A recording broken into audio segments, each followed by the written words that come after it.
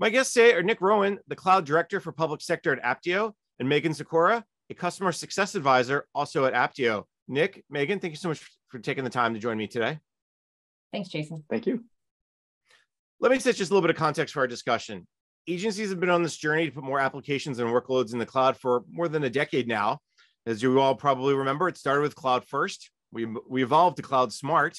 And now the next phase of this journey is really understanding the true cost of those cloud services. Agencies must decide based on data and metrics which applications make the most sense to move to a cloud provider, as well as whether to modernize it or just start them over. FEMA, just as one example, is using a cloud broker approach for many of its enterprise services. The agency believes it can save up to 30 to 40% of what it's spending now on similar services by moving those applications to the cloud. Other agencies also recognize the benefits of cloud services around scale, flexibility, and of course, we have to mention security. There's a lot of factors to consider as agencies move further down this journey into the cloud. And that's where our guests come in to help us understand some of those considerations and why those discussions about moving more applications and workloads into the cloud need to include more than just agency chief information officers. So once again, I'm joined by Nick Rowan, the Cloud Director for Public Sector at Apptio, and Megan Sikora, a Customer Success Advisor also at Apptio. Megan, I'm going to start with you on this question because I think it's important to understand the idea of managing the workloads in the cloud. You're moving more, agencies are moving more in there. What are some of those considerations? What are you starting to see about how they're able to get the most out of that management of workloads in the cloud? Sure, absolutely. So there are many challenges that are unique to the federal sector that differ from the private sector. One of the things that we see when people are managing workloads to the cloud that they come to us and ask us about is really focusing on colors of money. We always hear that term, essentially the different fiscal years, different appropriations. It really produces a challenge for utilizing cloud. Now with FITARA, we've really seen a push towards working capital funds. And this really helps us with like the sharing of reserved instances to achieve economies of scale, for instance, or savings plans. They're able to do a show back, charge back. However, if you have different appropriations that you're using for something very specific, CIOs really tend to worry about the Anti-Deficiency Act violations.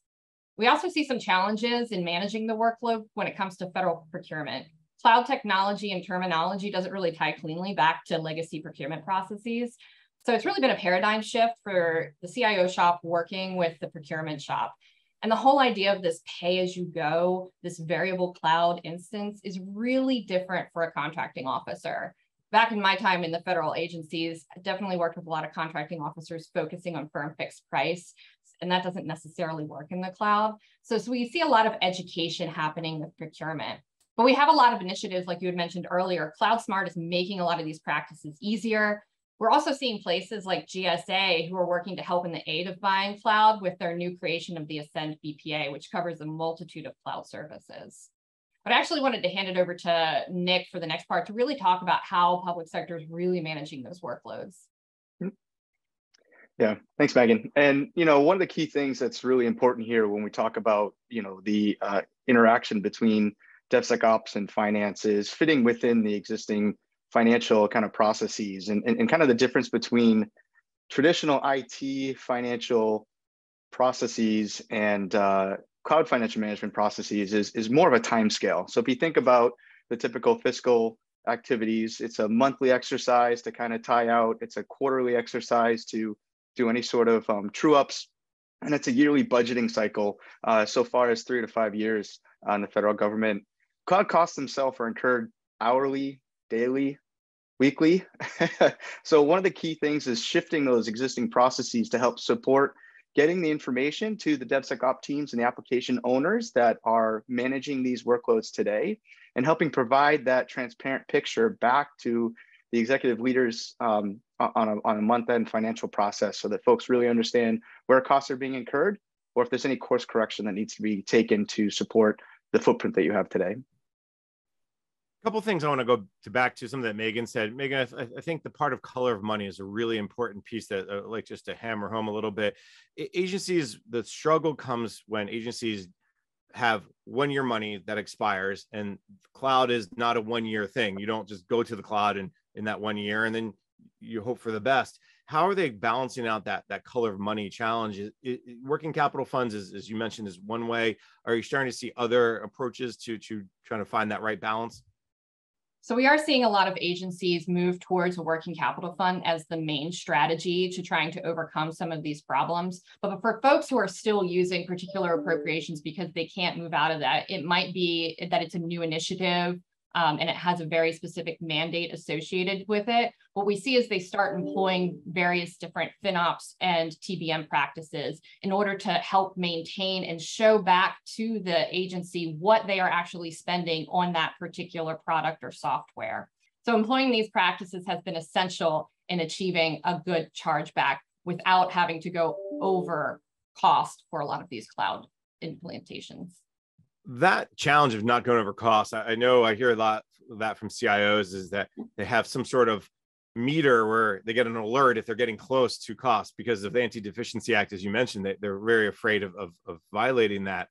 Is that something where something like TBM or FinOps can kind of help them understand what their cost is on a more regular basis? Even, okay, if we scale, if we have a surge, if we have an emergency, it will give us that kind of insights in terms of what it may look like or what we can afford? Absolutely. So automating the process and utilizing a tool such as Apptio really helps with these challenges. When I worked in the federal government, the biggest view that a CIO or an ACIO had was, once my money's obligated, it's gone, and I don't want to go over it. But that really creates a disconnect between the expenditures. And if we start ignoring what our cloud costs are, as Nick has mentioned, they could change hourly. We could see spikes happen without knowing they're occurring until the following month. And by then it's too late. We're already over budget. We have to recoup those costs. So by having a really good FinOps practice in place and being able to monitor this stuff on an hourly basis and having alerts that could set up if we see unknown spikes or anomalies in the detection of our cloud, it really helps agencies to be able to pay for cloud and not have to struggle to pay with it or have to do unnecessary trade-offs, which honestly creates mistrust with the business unit. I always say that the biggest strength of any one person is also their biggest weakness. It's the same thing with cloud. The variability of the cost of cloud is its biggest strength and why people really like using it. But if you don't have good oversight, it's also its biggest weakness, and it leads to a lack of transparency. So the business units really can't make any difference to the cloud if they don't know what levers they can pull because they don't have any insight into that spend. Nick, come back into the conversation for a minute, because I also want to go back over something you said, which is that budget cycle, that challenge of the planning and understanding that this has got to be a monthly, quarterly exercise up to the CXO community, whether it's the CFO or mission owners, but maybe the CIO's office or the mission owner's office has got to understand what's happening more often, whether it's the folks in the DevSecOps or whomever.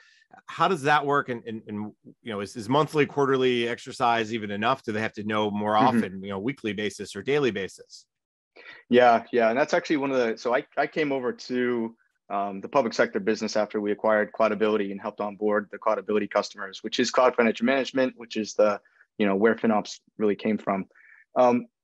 The key really is on building a program that supports, a shared services model. So you've got a safe and secure spot to land for all those common elements that you're managing today. And if you have your cloud center of excellence that's managing that footprint, and the majority of those kind of contracts that you have with your cloud service providers and other vendors, you're basically taking over a lot of the things that everyone's using that have a little bit more of linear cost basis associated to them. When we move out to the application portfolio owners or the BUs, I think I've heard a couple of sessions here also speaking to this, is how to hold them accountable for the things that they're managing today. And the only way to do that is to actually provide them the information to understand where things are costing, where decisions are being made, and the outcome is not the same as what was expected. So that's a budget variance exercise that can happen on a weekly, monthly basis. And then finally, alerting, right? So using systems that show you when spikes come, getting it to the right person so they can make a decision that day and not in a week or in a month when your cloud service provider calls you and reminds you that it happened on the 12th, you know. So that's really the connective tissue that helps support these conversations, where the trust resides within the Cloud Center of Excellence, and a lot more accountability sits there to own all of it, and then kind of informing and educating the application owners and DevSecOps teams to kind of get the information to them so that they can manage what they have today. This idea of a chargeback model came up earlier in our conversation, and I want to go down that path maybe a little bit, because I think that's one of the hardest discussions that agency CIOs tend to have, is bringing in the mission owners, bringing in the CFO, and understanding, okay, what's this really costing each mission owner, each workload, or each application? Maybe what are some of the things that you're seeing that works well? What are some of those that we'll call them best practices, whether Nick or Megan, whoever wants to jump in there? Yeah, I can jump in real quick on this one, Megan, and then you can follow up with anything else that you might be missing. But in reality, that shared service model has a little bit more of an understood chargeback model. So if you look at an application portfolio where they're a customer of ECMA with Paul Puckett over at Army, right? So you'll see they've got a bill that they get from ECMA, and that's, you know, kind of the budget that they're managing to. There's a baseline associated to that. It's a little bit more linear in kind of cost incurred.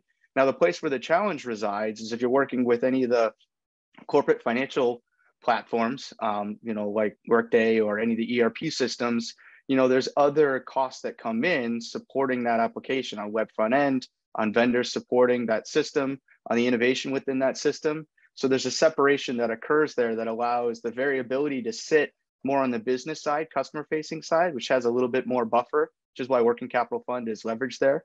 And then for the core services, shared services that are being incurred, you know, those agreements have been made. There's a lot of, you know, kind of linearity in that data, and you're able to kind of separate those two out.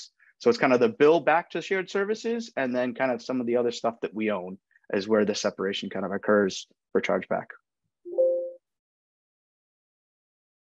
Yeah, so to follow on what Nick said, what we really see in most effective agencies are the ones that are utilizing technology business management to look at the total cost of ownership for cloud. So it's not just your cloud bill. It's not just what you receive from AWS or Azure. There are a lot of other costs that go behind that. And having a defined chargeback or showback process is instrumental to any agency to be able to recoup the cloud costs without going over or undercharging folks. What we see is an automation of this is really essential for cloud financial management. It also honestly leads to a better defined governance structure. We know that a lot of agencies get a little hesitant around this and saying, I don't want to automate just yet. My data's not perfect. I'm still working on my cloud tagging governance. But the thing is that automation of your tool can honestly help with this. And if you're constantly overspending, you're just never going to get there because you're never going to have the funds to actually automate the process. So we find that agencies who deploy a tool to automate this process, they move along a lot faster, even in their cloud tagging process. And you had mentioned earlier about best practices, Jason. So there's a lot of really great materials that are out there that have been put out by the federal government. GSA, for instance, you know, released their cloud tagging strategy. And I really wanted to focus on this a little bit because the first process, they have a 5-step process. The first one is around establishing your goals. Whenever you're implementing a TBM or a FinOps process, you need to be knowing why you're doing it. You're not just doing it for the sake of doing it. There has to be an end goal in mind.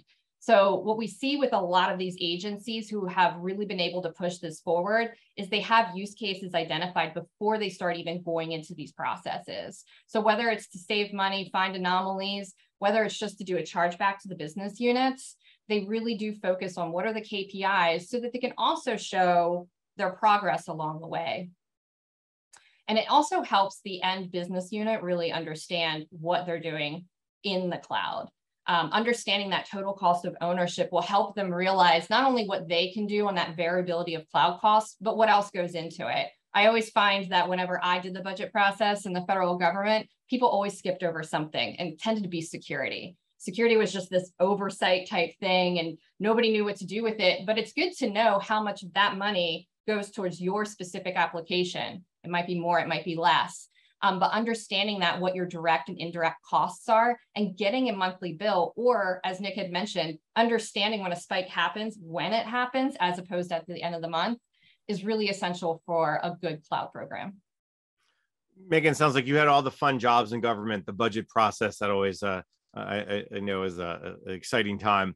Let's take a quick break. When we come back, we'll continue our conversation. You're listening to the special bulletin review, Managing Cloud Services, Measuring Their Value, sponsored by Apptio on Federal News Network. I'm your host, Jason Miller.